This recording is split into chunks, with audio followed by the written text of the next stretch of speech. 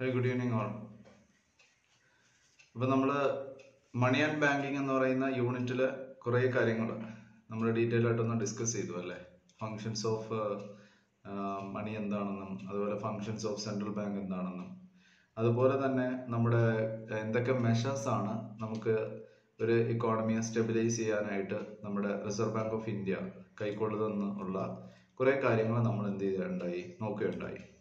അപ്പം നമുക്കിനി എന്തായാലും ഈ ഒരു ചാപ്റ്ററിൻ്റെ ഒരു അനാലിസിസ് നമുക്കൊന്ന് എടുക്കാം. Okay, so here I am just sharing very short answer type question, then short answer type questions and some long answer type questions. അപ്പോൾ അതിൽ നിങ്ങൾ എങ്ങനെ നിങ്ങൾ അത് ആൻസർ ചെയ്യണം എന്നുള്ള ഒരു ബ്രീഫായിട്ടുള്ള ഒരു കാര്യമാണ് ഞാൻ ചെയ്യാനായിട്ട് ഉദ്ദേശിക്കുന്നത്. അപ്പോൾ ഒരു വീഡിയോ കൊണ്ട് തീർക്കാൻ ഞാൻ നോക്കുന്നുണ്ട്. കാരണം നമുക്ക് ബാക്കി വരുന്ന ഞാനിപ്പോൾ ഇമ്പോർട്ടൻസ് കൊടുക്കുന്നത് ആക്ച്വലി മാക്രോ എക്കണോമിക്സിനാണ്. അപ്പോൾ മാക്രോ എക്കണോമിക്സിലെ ഓരോ യൂണിറ്റിനെയും കുറിച്ചിട്ടുള്ള ഇതേപോലെ ഇമ്പോർട്ടൻ്റ് ആയിട്ടുള്ള ഏരിയാസ് ഷെയർ ചെയ്യുകയും ഇമ്പോർട്ടൻ്റ് ആയിട്ടുള്ള ക്വസ്റ്റ്യൻസ് ഷെയർ ചെയ്യാനാണ് ആഗ്രഹിക്കുന്നത്. അപ്പോൾ very short answer type questions എന്ന് പറയുന്നത് ഒന്നാമത്തെ ചോദ്യമായിട്ട് വരുന്നത് what is reverse repo rate? Name any two quantitative tools to control credit creation in an economy.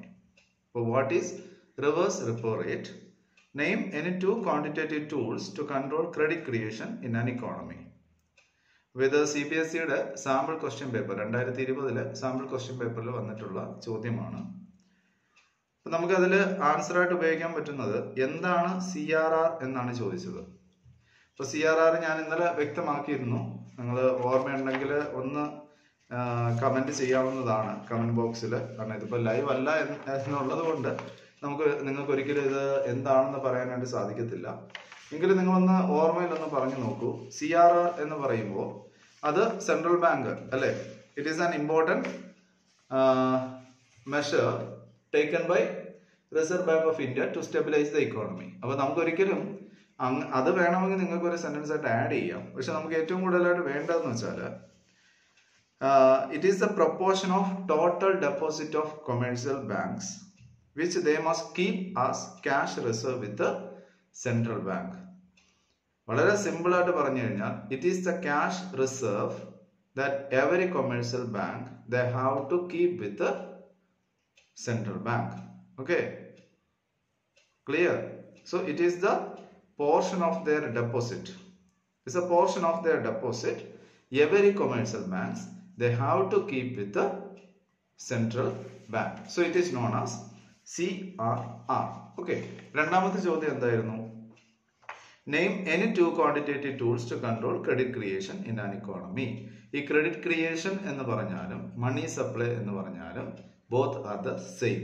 അപ്പോൾ നമുക്കിവിടെ ആൻസർ ആയിട്ട് കൊടുത്തിരിക്കുന്നത് CRR, SLR, bank rate, repo rate, reverse repo rate. Any to you can write. Okay, എത്രയാണോ ചോദിക്കുന്നത് അത്രയും എഴുതിയാൽ മതിയാവും. അപ്പോൾ ഇതാണ് നമുക്ക് ഒരു ഒന്നാമത്തെ വെരി ഷോർട്ട് ആൻസർ ടൈപ്പിൽ ഉള്ള ഒരു ക്വസ്റ്റ്യൻ എന്ന് പറയുന്നത്.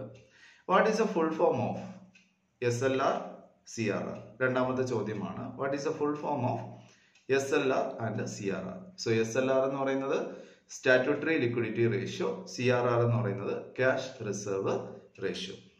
ഓക്കെ, അത് എളുപ്പമാണ്. ദെൻ അടുത്ത മൂന്നാമത്തെ ചോദ്യമായിട്ട് വരുന്നത് what you mean by open market operations? അപ്പോൾ ഇത് വെരി ഷോർട്ട് ആൻസർ ആണ്. വെരി ഷോർട്ട് ആൻസർ എന്ന് പറയുമ്പോൾ നമുക്കതിന് ഒരു മാർക്കേ നമുക്ക് ലഭിക്കത്തുള്ളൂ, കൂടുതൽ എഴുതേണ്ട ആവശ്യമില്ല. So what you mean by open market operation? So open market operation എന്ന് പറയുമ്പോൾ it is the buying and selling of financial securities from the public is known as open market operation. ഒന്നുകൂടെ ഞാൻ പറയാം. It is the act of buying and selling of financial securities from the public by the central bank is known as open market operation. ഒരു മാർക്കിന് അത് മതി. കാരണം buying and selling of financial securities എന്ന് വന്നു കഴിഞ്ഞാൽ അവിടെ എല്ലാം നമുക്ക് ആയിട്ടുണ്ട്. ക്ലിയർ? ദെൻ അടുത്ത ചോദ്യം, state the formula used for calculating money multiplier. Money multiplier calculate ചെയ്യാനുള്ള ഇക്വേഷൻ എന്താണ്? അപ്പൊ അത് 1/LRR എന്നാണ്. അതായത് 1/LRR എന്ന് പറയുമ്പോൾ ലീഗൽ റിസർവ് റേഷ്യോ. അത് 1 മാർക്കാണ്. അടുത്ത ചോദ്യമായിട്ട് വന്നിരിക്കുന്നത് ഡിഫൈൻ റിപ്പോ റേറ്റ് എന്നാണ്. എന്താണ് റിപ്പോ റേറ്റ്? ഇപ്പൊ റിപ്പോ റേറ്റ് എന്ന് പറയുന്നത് it is A rate of interest. നിങ്ങൾക്ക് പോയിന്റ് ആയിട്ട് എഴുതുകയാണെങ്കിൽ if you right it in short points നിങ്ങൾക്ക് എങ്ങനെ എഴുതാം? It is A rate of interest. അടുത്ത കാര്യം എന്താണ്? It is A interest. Okay, it is A interest rate given by the commercial banks for the loans they have taken from the central bank. അങ്ങനെ വ്യക്തമായിട്ട് പറഞ്ഞു കഴിഞ്ഞാൽ the central bank gives short period loan to the commercial banks against security pledged for the loan. Okay, അപ്പൊ central ബാങ്കിൽ നിന്ന് എടുക്കുന്ന ലോണിന് കൊടുക്കുന്ന ഇൻട്രസ്റ്റ് റേറ്റ് ആണ് എന്തെന്ന് പറയുന്നത്? റിപ്പോ റേറ്റ് എന്ന് പറയുന്നത്. Okay, repo rate is the rate at which the commercial banks, okay, they are taking the loan from the central bank. അപ്പോൾ സെൻട്രൽ ബാങ്കിൽ നിന്ന് എടുക്കുന്ന ലോണിന് പകരമായി കൊടുക്കുന്ന ഇൻട്രസ്റ്റ് റേറ്റ്, അതിനായി കൊടുക്കുന്ന ഇൻട്രസ്റ്റ് റേറ്റ് ആണ് റിപ്പോ റേറ്റ് എന്ന് പറയുന്നത്.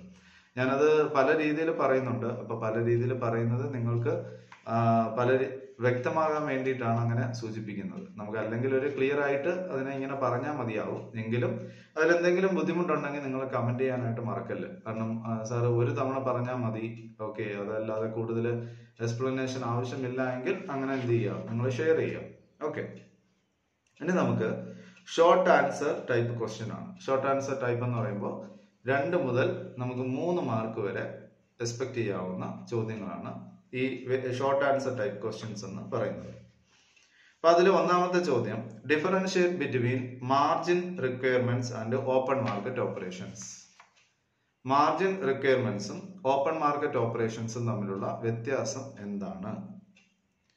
സോ മാർജിൻ റിക്വയർമെന്റ്സ് എന്ന് പറഞ്ഞു കഴിഞ്ഞാൽ it is the difference between market value of securities offered four loans and the amount of loan offered by the commercial banks. അപ്പോൾ 2 കാര്യങ്ങൾ തമ്മിലുള്ള ഡിഫറൻസ് ആണ് പറയുന്നത്. ഞാൻ ഒന്നുകൂടെ പറയാം. It is the difference between market value of securities, okay, market value of securities offered four loans and the amount of loan offered by the commercial banks. അതാണ് അത് വളരെ പ്രധാനപ്പെട്ട ഒരു ചോദ്യമാണ്. എന്താണ് ഈ മാർജിൻ റിക്വയർമെന്റ്സ് എന്ന് പറയുമ്പോൾ? ഞാൻ കഴിഞ്ഞ ദിവസത്തെ വീഡിയോയിലും അത് പറഞ്ഞിരുന്നു, എന്താണ് ഈ മാർജിൻ റിക്വയർമെന്റ്സ് എന്ന് പറയുന്നത്. ഓക്കെ, രണ്ടാമത് നമ്മൾ അത് റിപ്പീറ്റഡ് ആയിട്ടുള്ള ചോദ്യമാണ്, എന്താണ് ഈ ഓപ്പൺ മാർക്കറ്റ് ഓപ്പറേഷൻ എന്ന് പറയുമ്പോൾ. അപ്പൊ അതിന് നമുക്ക് ആഡ് ചെയ്യാനുള്ള ഒരു സംഗതി എന്ന് പറഞ്ഞാൽ ഡ്യൂറിങ് ദ ഇൻഫ്ലേഷൻ, പണപ്പെരുപ്പ സമയത്ത് നമ്മുടെ സെൻട്രൽ ബാങ്ക് എന്താണ് ചെയ്യുന്നത്? അപ്പോൾ during the inflation time they sell ആണോ ബൈ ആണോ? നമുക്ക് അവിടെ അങ്ങനെ വരുമ്പോഴായിരിക്കും മിക്കവാറും നിങ്ങൾക്ക് കൺഫ്യൂഷൻ വരുന്നത്. അപ്പോൾ നമുക്ക് ഇൻഫ്ലേഷൻ സമയത്ത് നമ്മൾ ചെയ്യേണ്ടത് എന്താണ്? To reduce the money supply, അല്ലെ? അപ്പോൾ മണി സപ്ലൈ റെഡ്യൂസ് ചെയ്യാനായിട്ട് സെൻട്രൽ ബാങ്ക് എന്താണ് ചെയ്യേണ്ടത്? ഈ നമ്മുടെ സെക്യൂരിറ്റീസ് ബൈ ചെയ്യുകയാണെങ്കിൽ again they are pumping the money into the public. Okay, so if they are selling the securities, actually the central bank is withdrawing the money. They are collecting the money from the public. So that means they have to sell the securities during the inflation and they have to buy the securities during the deflation. അപ്പോൾ അതായിരിക്കും നമ്മൾ add ചെയ്ത് എഴുതേണ്ടത്. അതിന്റെ meaning എഴുതുക. Then after that just during inflation and during deflation what the central bank can do എന്നത് ശ്രദ്ധിക്കുക, എന്നത് മനസ്സിലാക്കി എഴുതുക. അടുത്ത് പറയുന്നതെന്ന് പറഞ്ഞാൽ അടുത്ത ചോദ്യം നമ്മൾ ഓൾറെഡി ഡിസ്കസ് ചെയ്താണെങ്കിൽ ഞാൻ ചോദ്യം ഒന്ന് വായിക്കുന്നത് നിങ്ങൾക്കൊന്ന് ഫെമിലിയർ ആകാൻ വേണ്ടിയിട്ട്. How are repo rate and reverse repo rate different from each other? Repo റേറ്റും റിവേഴ്സ് റിപ്പോ റേറ്റും എങ്ങനെ വ്യത്യാസപ്പെട്ടിരിക്കുന്നു എന്നതാണ് ചോദ്യം. So we have already discussed about the repo rate, but reverse repo rate നമ്മൾ ഇന്നത്തെ ചോദ്യം ഇതിൽ വന്നിട്ടില്ല. അപ്പോൾ repo rate എന്ന് വെച്ചാൽ നമ്മൾ പറഞ്ഞു എന്താണെന്ന്.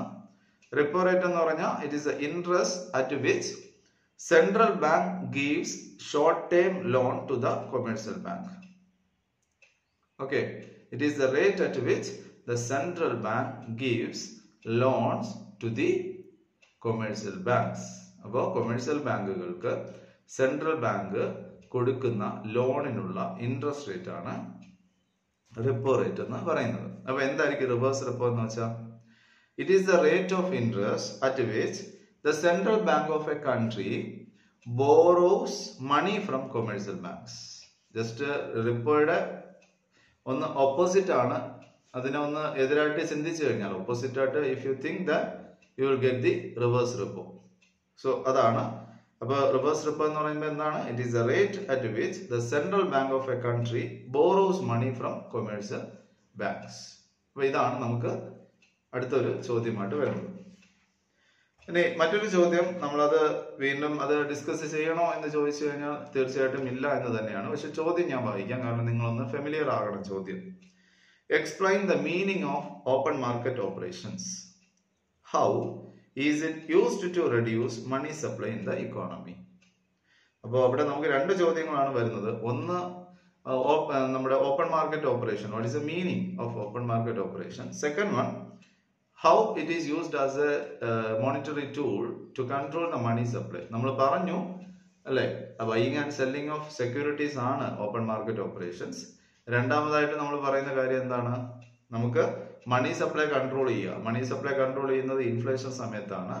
അപ്പോൾ during the inflation what the central bank they are doing? They are selling, right? Yes, they are selling the securities. So when they sell the securities, the central bank they are getting the money against these securities.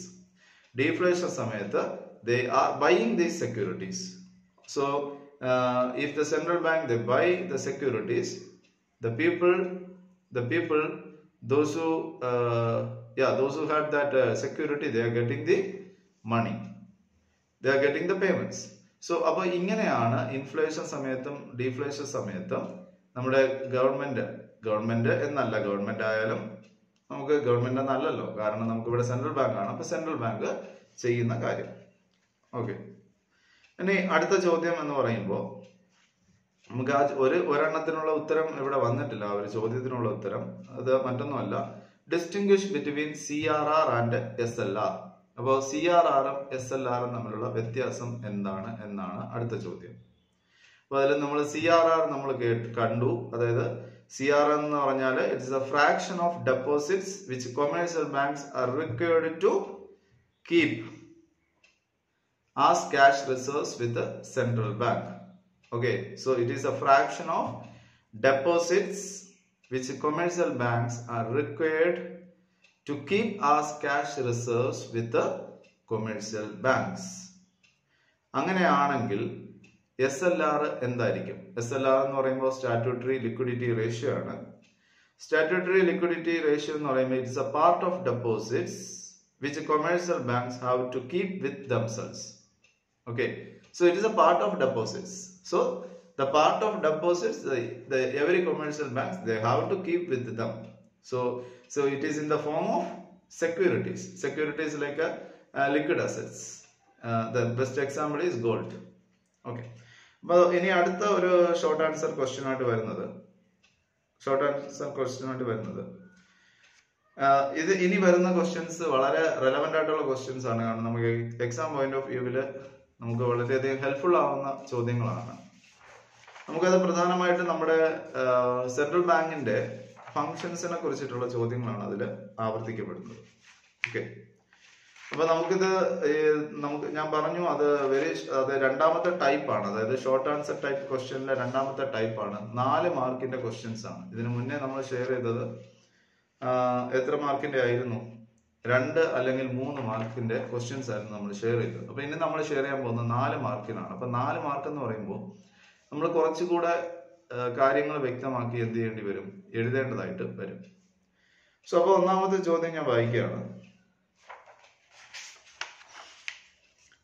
Discuss the function of central bank as banker, agent and advisor to the government. Okay, ഒന്നുകൂടെ വായിക്കാമെന്ന് വിചാരിക്കുന്നു. Discuss the function of central bank as banker, agent and advisor to the government. ഇപ്പൊ ഞാൻ അതിന്റെ answer എന്തായാലും ഒന്ന് വായിക്കാം, അതിനുശേഷം നമുക്ക് ഡിസ്കഷൻ വേണമെങ്കിൽ ചെയ്യാം. അപ്പൊ as the government's banker, okay, government's banker, governmentന്റെ bank ആണ് central bank, accepts, receives and make payments on behalf of the government. അപ്പൊ ഗവൺമെന്റിന് പകരമായിട്ട് അതെന്ത് ചെയ്യുന്നു? അക്സെപ്റ്റ് റെസീപ്റ്റ്സ്, ഡെപ്പോസിറ്റ്സ് അല്ലെങ്കിൽ റെസീപ്റ്റ്സ് സ്വീകരിക്കുകയും മേക്സ് പേയ്മെന്റ്സ്, ആർക്ക് പകരമായിട്ട്? ഗവൺമെന്റിന് പകരമായിട്ട്.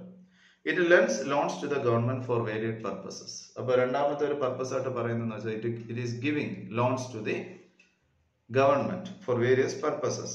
As the agent and advisor to the government, it manages public debt on behalf of the government. Appo iതൊരു ഏജന്റുമാണ്, at the same time it is acting as advisor to the government. So it manages, ഇത് കൈകാര്യം ചെയ്യാണ് public debt on behalf of the government. ഗവൺമെന്റിന് പകരമായിട്ട് ഇത് അതിന്റെ public debt, പൊതുകടം, അതെന്ത് ചെയ്യുന്നു? It is managing. And also advises. എന്തിനാണ് അഡ്വൈസ് കൊടുക്കുന്നത്? ഓൺ പോളിസി മാറ്റേഴ്സ്, നയങ്ങൾ, പോളിസി മാറ്റേഴ്സ്. ഓക്കെ, നയങ്ങൾ. ഇപ്പോൾ എക്സാമ്പിൾ ആയിട്ട് നമുക്ക് വേരിയസ് ആയിട്ടുള്ള സാമ്പത്തിക എക്കണോമിക് പോളിസീസ് വരുന്നുണ്ട്, പലതരത്തിലുള്ള. ഞാൻ അതിനെക്കുറിച്ച് കൂടുതലായിട്ട് പോകുന്നില്ല. സോ അപ്പോൾ നമുക്ക് ഒന്ന് ബ്രീഫായിട്ട് നമുക്ക് പറഞ്ഞു കഴിഞ്ഞാൽ എന്താണ്? ഇറ്റ് അക്സെപ്റ്റ്സ്, റിസീവ്സ് ആൻഡ് ലെൻഡ്സ് മണി. രണ്ടാമതായിട്ട് പറഞ്ഞു കഴിഞ്ഞാൽ ഇതിന്റെ ഏജന്റ് എന്ന രീതിയിൽ എന്ത് ചെയ്യുന്നു? It manages public debt. മൂന്നാമതായിട്ട് ഇതൊരു അഡ്വൈസർ എന്ന രീതിയിൽ എന്ത് ചെയ്യുന്നു? It advices on policy matters. അപ്പൊ ഈ മൂന്ന് കാര്യങ്ങളാണ് നമുക്ക് പ്രധാനമായിട്ട് 4 മാർക്കിന് നിങ്ങൾ അവതരിപ്പിക്കേണ്ടതായിട്ട് വരുന്നത്. നമുക്ക് അടുത്തൊരു ചോദ്യമായിട്ട് വരുന്നത് explain the function of central bank as bankers bank and supervisor. അപ്പോ സെൻട്രൽ ബാങ്കിന്റെ ഫംഗ്ഷൻ, സെൻട്രൽ ബാങ്കിന്റെ ഫംഗ്ഷൻ ആണ് നമ്മൾ എക്സ്പ്ലെയിൻ ചെയ്യേണ്ടത്. ബാങ്കേഴ്സ് ബാങ്ക് ആൻഡ് സൂപ്പർവൈസർ, ബാങ്കുകളുടെ ബാങ്കും അതുപോലെ തന്നെ സൂപ്പർവൈസറുമായിട്ട് എങ്ങനെ റിസർവ് ബാങ്ക് ഫംഗ്ഷൻ ചെയ്യുന്നു എന്നാണ്. Central bank as bankers bank accepts deposits from commercial banks. അപ്പൊ ബാങ്കുകളുടെ ബാങ്ക് എന്ന രീതിയിൽ ഒന്നാമത്തെ ഫംഗ്ഷൻ എന്ന് പറയുന്നത് കൊമേഴ്സ്യൽ ബാങ്കിൽ നിന്ന് ഇതെന്ത് ചെയ്യുന്നു? ഡെപ്പോസിറ്റ്സ് അക്സെപ്റ്റ് ചെയ്യുന്നു. At the same time it offers loans to the commercial banks. രണ്ടാമതായിട്ട് it is A supervisory role. Supervise ചെയ്യാന്ന് വെച്ചാൽ അവ എന്ത് ചെയ്യുക? എപ്പോഴും ശ്രദ്ധിച്ചുകൊണ്ടിരിക്കുക. എന്താണ് ചെയ്യുന്നത്? whether the commercial bank follows rules and regulations. Okay, commercial bank rules and regulations, central ബാങ്കിന്റെ rules and regulations whether it follows or not, അതാണ് അതിന്റെ സൂപ്പർവൈസറി റോൾ ആയിട്ട് പറയുന്നത്. ഓക്കെ, അപ്പൊ 2 കാര്യങ്ങളാണ്. ബാങ്കേഴ്സ് ബാങ്ക് എന്ന രീതിയിൽ അത് പ്രവർത്തിക്കുന്നത് എങ്ങനെയാണ്? It accepts deposits and it provides loan. Second point എന്താ വരുന്നത്? ഇത് നമ്മുടെ കൊമേഴ്സ്യൽ ബാങ്കിന്റെ അഡ്വൈസറി റോൾ എന്ന് പറയുന്നത് അത് it checks, the central bank checks whether the commercial bank follow rules and regulations. 2 പോയിന്റുകൾ ശ്രദ്ധിച്ചിട്ട് എഴുതാനായിട്ട് ശ്രമിക്കാം. നമ്മൾ ഒരു ചോദ്യം കൂടെ ഈ ഒരു വീഡിയോയിൽ ഒന്ന് ആഡ് ചെയ്യാണ്. അതിനുശേഷം നമ്മൾ അടുത്ത സെഷൻ, അടുത്ത ക്വസ്റ്റ്യൻസ് ഈ ചാപ്റ്റർ തന്നെയാണ്. എനിക്ക് തോന്നുന്നു ഞാൻ ആദ്യം പറഞ്ഞ ഒരു വീഡിയോയിൽ ചെയ്യാമെന്ന് വിചാരിച്ചു. ഒരു പക്ഷെ നിങ്ങൾക്ക് 2 രീതിയിൽ, 2ആയിട്ട് അത് കേൾക്കണമെന്ന് ആഗ്രഹം ഉണ്ടെങ്കിൽ ഒരു പക്ഷേ 2 വീഡിയോ ആയിട്ട് ചെയ്യുന്നതായിരിക്കും ഉചിതം എന്ന് മനസ്സിലാക്കിയിട്ട് അടുത്തൊരു ചോദ്യം കൂടെ ഒന്ന് പറയുകയാണ്. അതിനുശേഷം അടുത്ത വീഡിയോസിൽ ചെയ്യാം. ഓക്കെ, അടുത്ത ചോദ്യം വായിക്കുകയാണ് ഞാൻ. Elaborate how does central bank stabilise money supply through bank rate. How does A central bank stabilise money supply through bank rate. Bank rate എന്ന് പറയുന്ന monetary ടൂളിലൂടെ how the central bank they are stabilising money supply. അപ്പൊ നമുക്ക് ഉറപ്പായിട്ടും bank rate എന്താണെന്ന് ആദ്യം define ചെയ്യുക. So bank rate is the rate of interest at which central bank ലെൻഡ്സ് monies to commercial banks. Okay, അപ്പൊ bank rate എന്ന് പറയുന്നത് it is A rate fixed by central bank തന്നെയാണ്. എന്തിനു വേണ്ടിയിട്ടാണ്?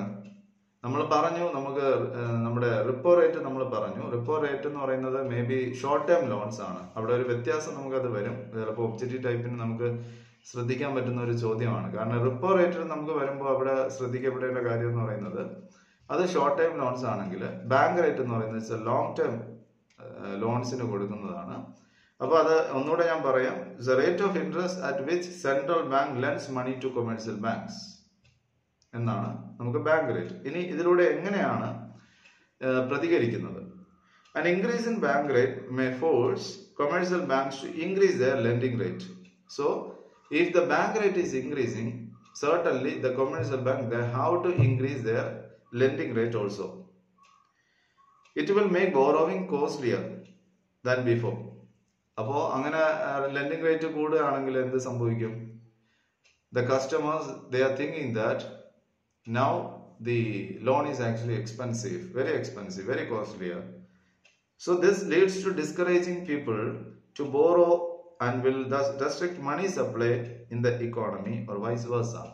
അപ്പോ ഇതെന്ത് ചെയ്യും? ജനങ്ങള് it will discourage the people to take the loans from commercial banks. അപ്പൊ ഇത് ജനങ്ങളെ ഡിസ്കറേജ് ചെയ്യുകയാണ് ചെയ്യുന്നത്.